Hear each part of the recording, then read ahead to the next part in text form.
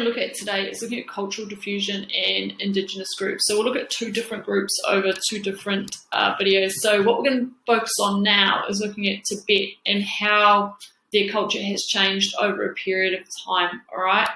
So looking at its geographical location, it's very, very isolated. We looked at this in Unit 1. Okay, so also known as the rooftop of the world, or being on the roof of the world due to its high elevation, very, very isolated, quite cold. It does have various minerals and resources, but to get to quite difficult. So it's generally very, very remote, right? So again, you can see here on the map, if I look at meters above sea level, around about sort of 4,500 to 6,000 meters above sea level. So very high, difficult to get to, part of the Himalayan region here. All right, so you can see here the elevation. Right, now if I do have a look at it, and we go back, the history really is important. Okay, so it did function as an independent country until 1949. 1949 is really, really important, not just for Tibet, but because of what happened in China. All right, so this was the formation basically and the rise of the Chinese Revolution. So the formation of the People's Republic of China. Now we talked about Chairman Mao in Unit 1, right, how he was really, really important with regards to population, but he also wanted a large population, a large army, looking to be a very, very powerful nation. All right, so this is a really important period of time, 1949, the Chinese Revolution. This is when they started to send the military, migrants later on into Tibet. This is when I start seeing a change in culture here. Okay, so this is the Chinese Revolution. All right, so establishment of the People's Republic of China here. Okay, so 1950, a year after, basically China invaded Tibet.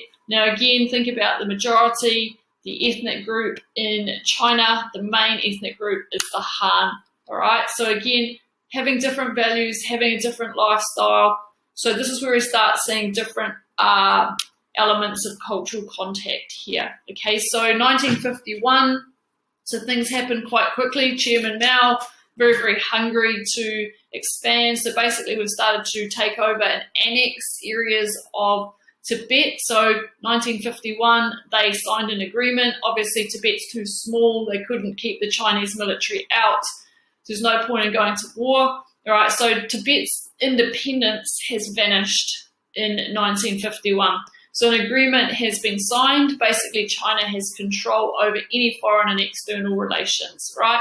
Now, basically what happened is the Chinese military, they were then established and stationed partly in Tibet, right? Now, there was basically an agreement that Tibet could continue with its political system and religious freedom in return. And unfortunately, we saw that it hasn't really happened as a result. All right. So again, religion was really important.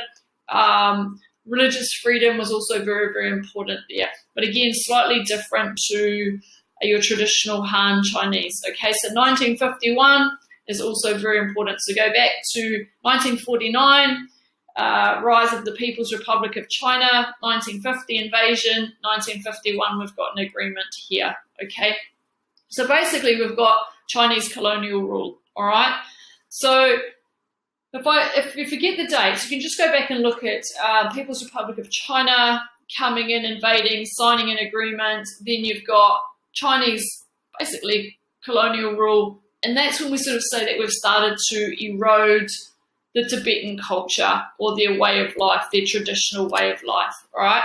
So a lot of people weren't very happy in Tibet. So this has led to a bit of an uprising later on in 1959, because basically the Chinese government really tried to get a lot of people from China to move into the region. So you could start to see an erosion of culture, slightly different, all right? So the big uprising in 1959, that meant that the Dalai Lama eventually left the country to seek refuge in India. All right. Now, again, if I look at the Dalai Lama, the 14th spiritual leader of the Tibetans, okay, so this is also a very important part of their culture and who they are. Okay, so he was forced to flee the country.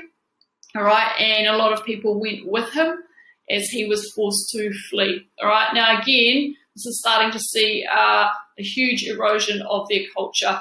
And it's estimated that over 80,000 people followed him and left Tibet as a result. Okay, so again, very, very spiritual group of people. So a little bit of conflict here. So Buddhism is very important. The Dalai Lama is very important, very, very spiritual. And then what I'm seeing is a lot of Han are moving into the area here. Okay, so in 1965, things went a little bit further. China has announced that Tibet will now be an autonomous region. So basically, you're now part of China, all right, but you can sort of run things your own way, but you're now part of the People's Republic of China here. Okay, so what they did is, this is now part of the People's Republic of China.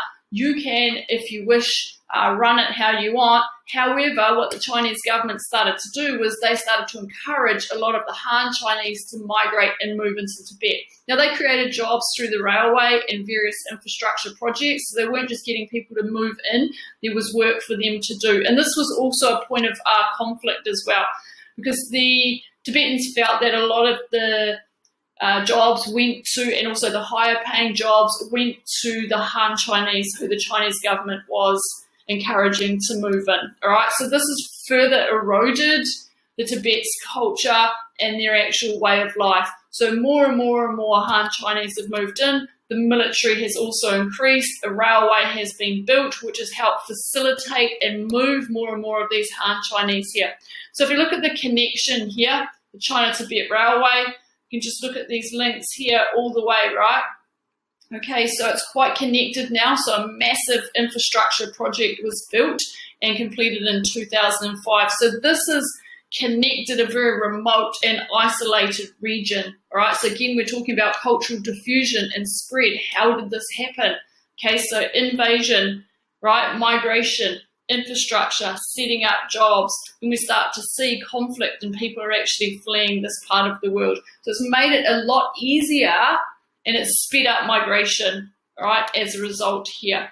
Okay, so what we've started to see post the completion of this railway and jobs being provided here is more and more Han Chinese have moved into Tibet. Okay, the other thing is there are a lot of resources in this part of the world, and obviously this has also created further jobs.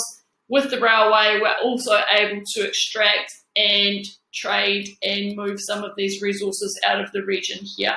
So as I said, there's a little bit of conflict because the Chinese government used Han labor to actually build the railway. So this is also a bit of conflict here and tension here, right? So, okay, I'll just show you a very, very quick video and then we're finished on this here. Because all we're looking at is how an element of culture has been diffused or a particular.